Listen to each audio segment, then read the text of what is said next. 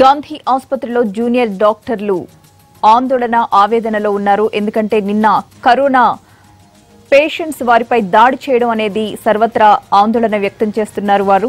దానికి సంబంధించిన విజువల్స్ కూడా మనం ప్రస్తుతం చూస్తూ ఉండొచ్చు. సిఆర్పీఎఫ్ సిబ్బందిని కరోనా వార్డులో పేషెంట్ చనిపోవడంతో అతనికి సంబంధించిన బంధువులు జూనియర్ డాక్టర్లపై దాడికి దిగారు. వారు నిరసన వ్యక్తం చేస్తూ ఉన్నారు. పేషెంట్ల దాడితో ఇలా దాడులకు దిగితే తాము పని చేయలేమంటూ వారు ఆగ్రహం వ్యక్తం చేసిన పరిస్థితి ప్రస్తుతం మనం చూస్తూ ఉన్నాం. జూనియర్ డాక్టర్లతో గాంధీ ఆసుపత్రిలో మంత్రి తలసాని భేటీ అవ్వడం జరిగింది. వారి సమస్యలను అడిగి తెలుసుకున్నారు. మళ్లీ ఇట్లాంటివి జరగకుండా జాగ్రత్తలు తీసుకుంటామని కూడా చెప్పడం జరిగింది. నిన్న రాత్రి పేషెంట్ల దాడిలో గాయపడ్డ జూనియర్ డాక్టర్స్ తీవ్ర ఆవేదన వ్యక్తపరిచారు. ప్రభుత్వం తమకు రక్షణ కల్పించాలని వారు విజ్ఞప్తి చేశారు. దానికి సంబంధించిన పూర్తి సమాచారం మా ప్రతినిధి సుధీర్ అందిస్తారు. సుధీర్,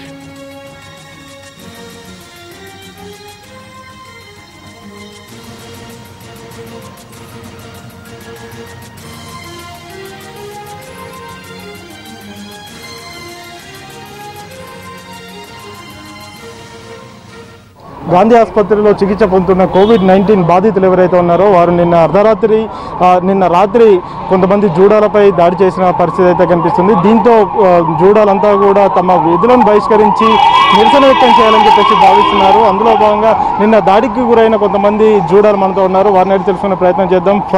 డాక్టర్ ఫనీ ఉన్నారు, వారిని అడిగి తెలుసుకునే ప్రయత్నం చేద్దాం.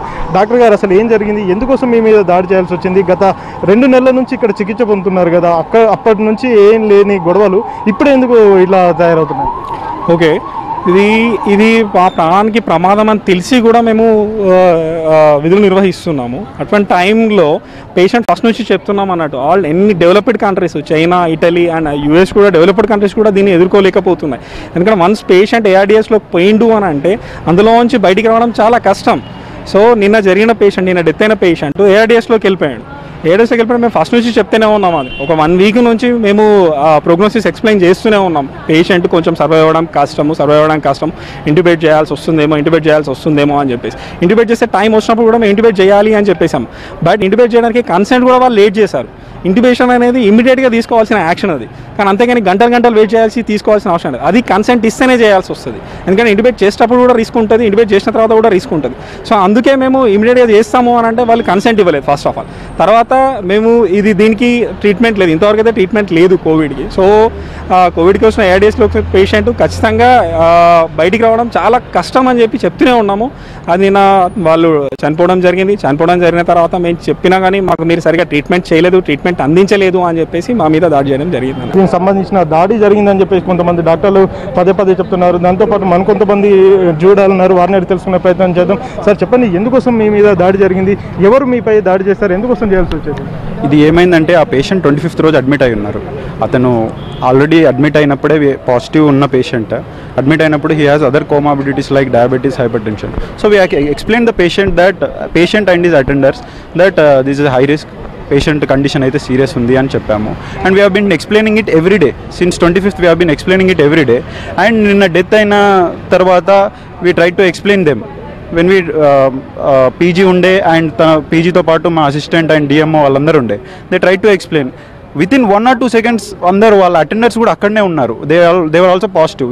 అందరూ ఇది మన ఢిల్లీలో అటెండ్ అయిన వాళ్ళే, ఢిల్లీలో ఏదైతే రిలీజియస్ గ్యాదరింగ్ ఉన్నదో అది అటెండ్ అయ్యి వచ్చిన వాళ్ళే. అయితే వాళ్ళు ఉన్న పాజిటివ్ వాళ్ళు వచ్చి సడన్గా అటాక్ చేయడం స్టార్ట్ చేశారు. ఈ క్రమంలో మా పీజీ ఏం చేశారు, ఎస్కేప్ అవ్వడానికి ట్రై చేశారు అండ్ మా డిఎంఓని కూడా కాపాడడానికి ట్రై చేశారు. అలానే చేసేటప్పుడు సిస్టర్ వాళ్ళు కూడా మధ్యలో వచ్చారు, వాళ్ళని కూడా తోసేశారు. ఇవన్నీ వీ హ్యావ్ టు ఈ సిచ్యువేషన్లో మేము వర్క్ చేస్తున్నట్టు we are working at very high risk conditions. అట్లాంటప్పుడు we have to get proper protection. ఆ టైంలో ఎవరు లేరు మాకు ప్రొటెక్షన్కి. జూడాల మీద దాడి జరిగిన సందర్భంలో ఆ పేషెంట్ మీ మీద కొట్టి అంటే బ్లడ్ ఇంజురీస్ ఏమన్నా అయినాయా? మీ మీద ఎలా దాడి చేశారు? ఎందుకంటే తనకు కోవిడ్ పాజిటివ్ కాబట్టి తను మీ మీద అటాక్ చేస్తే దానివల్ల మీకు వచ్చే ప్రమాదం ఉంది అని చెప్పేసి కూడా అంటున్నారు. మీ ఇంట్లో వాళ్ళు కావచ్చు, అదే మీ స్నేహితులు, వీళ్ళంతా కూడా ఆందోళన వ్యక్తం చేసిన పరిస్థితి అయితే ఉంది. అంటే వాళ్ళు మీ మీద చేసుకున్నారా? ఏం జరిగింది?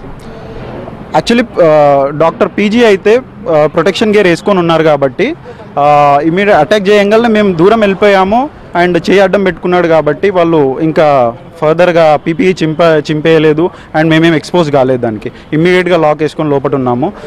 తర్వాత అధికారులు వచ్చి వాళ్ళని బయటికి ఎట్టేసి వాళ్ళు అక్కడ కూడా వాళ్ళు ఏం చేశారంటే ఆ డోర్ని కూడా బద్దలు కొట్టడానికి ఇట్లా ట్రై చేసినారు. Situation is not in our control. అంతా చేయి జారిపోయింది మన సిచ్యువేషన్ నిన్న. సో తర్వాత మేము పోలీసులను అడిగితే వాళ్ళు అప్పటికి వచ్చి సో ఇప్పుడైతే వాళ్ళ అటెండర్స్ అక్కడనే ఉన్నారు. పోలీసులు కూడా they are strengthening the barricades అవి పెడుతున్నారు. So will wait and see what they are going to do. రోగుల బంధువులు కూడా మీపై దాడి చేసినట్టుగా చెప్తున్నారు. రోగుల బంధువులు వాళ్ళు ఎంతమంది వస్తున్నారు అంటే పాజిటివ్ వచ్చిన వాళ్ళంతా కూడా ఐక్యం అయిపోయారు. ఎందుకంటే ఒకే రిలీజియన్కి సంబంధించిన వాళ్ళు కాబట్టి వాళ్ళందరూ కూడా ఇప్పుడు మీ మీద ఆగ్రహం వ్యక్తం చేసిన పరిస్థితి అయితే ఉందని చెప్పేసి అంటున్నారు. లోపల సిచ్యువేషన్ ఏముంది డాక్టర్? వాళ్ళు ఏంటంటే ఆ పేషెంట్ ఉన్నాడా, పేషెంట్కి అటెండర్స్ కూడా పాజిటివ్ వచ్చారు. సో వాళ్ళని కూడా 7th ఫ్లోర్ ఐసోలేషన్లోనే ఉన్నారు. వాళ్ళని కూడా సపరేట్ క్వారంటైన్ లాగా పెట్టేసి, ఎందుకంటే they are not showing any symptoms. So మనం క్వారంటైన్లో పెట్టినాం. ఐసీయూలో ఆ పేషెంట్ బ్యాడ్ ఉన్నాడు, ఐసీయూలో పెట్టేశాం. అయితే డిక్లేర్ చేయగానే వాళ్ళందరూ వచ్చి కొట్టారు. సో ఇది ఏంటంటే వాళ్ళకు ప్రాపర్గా అంటే ఇట్లా చేస్తే ఇంకా స్ప్రెడ్ అయ్యే ఛాన్స్ ఉందని అవన్నీ వాళ్ళకి తెలియదు. అవన్నీ మనం చెప్పాలి. అండ్ ఆ సిచ్యువేషన్లో మనకు ప్రొటెక్షన్ ఉంటే మనము ఏదన్నా చేయవచ్చు. ఇంకోటి ఏంటంటే వాళ్ళు కొంచెం ఏదైతే ఉన్నారో వాళ్ళందరూ గ్రూప్కి we have to educate them that this is the situation, ఇలా ఉంటే ఇలా చేయాలి అని. వాళ్ళకి తెలియని వల్ల వాళ్ళు ఏం చేస్తున్నారో వాళ్ళకే అర్థం కావట్లేదు. అంటే అంత కోఆపరేటివ్ కూడా లేరు వాళ్ళు. బికాస్ ఈరోజు మార్నింగ్ కూడా సిస్టర్స్ పైన వెర్బల్ అబ్యూజ్ ఇట్లాంటి ఎన్ని రోజులు పెడతారు మమ్మల్ని ఇక్కడ. సి దే నాట్ కోఆపరేటింగ్ అంతా మనతోని హెల్త్ కేర్తో. మనం చూసుకోవచ్చు డాక్టర్ల మీద అమానుషంగా దాడి చేస్తున్నారు. ఇదంతా కూడా క్షణికావేశంలో కరోనా గురించి వారికి పూర్తి స్థాయిలో అవగాహన లేక, అంతేకాకుండా బాధితులు ఎవరైతే ఉన్నారో బాధితులతో పాటు బాధితులుగా వచ్చిన హెల్పర్స్ కావచ్చు, రోగి సహాయకులు కూడా తమ మీద దాడి చేస్తున్నారు. అదృష్టవశాత్తు తమ దగ్గర ప్రొటెక్షన్ తామంతా కూడా ప్రొటెక్షన్ కల్పించుకున్నాము, రూమ్లో డోర్ వేసుకొని లాక్ చేసుకున్నాం కాబట్టి బతికిపోయాము. లేకపోతే నిన్న చాలా సివియర్గా ఉండేది తమ పరిస్థితి. తమ ఇంటి వాళ్ళు కూడా ఇప్పటికీ ఆవేదన వ్యక్తం చేస్తున్నారు. అయినా కానీ తామంతా కూడా ప్రాణాలకు తెగించి కూడా COVID-19 బాధితులందరికీ కూడా వైద్యం చేస్తున్నాం.